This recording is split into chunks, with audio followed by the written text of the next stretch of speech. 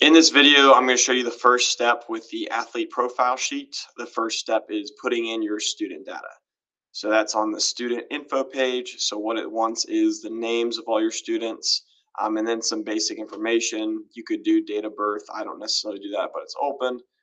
The sport or the block that you teach them. The gender, that's important for comparing data. And then you can also have a picture for the students. I have some examples here. So basically, if you copy and paste that picture in here, that will pop up on their profile sheet. And then their goal and habits. So basically, you take your data.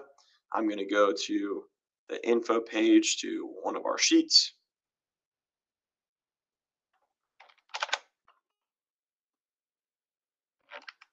Copy in student names, the sports. So I'm just going to put the block.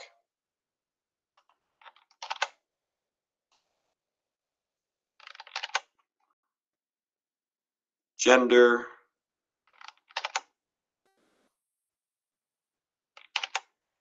For the picture, I'll just give them all the same picture, Control C.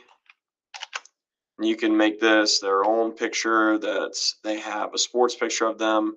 I just use usually some of these vague emblems here. And then the goal and habits that I like to have on there.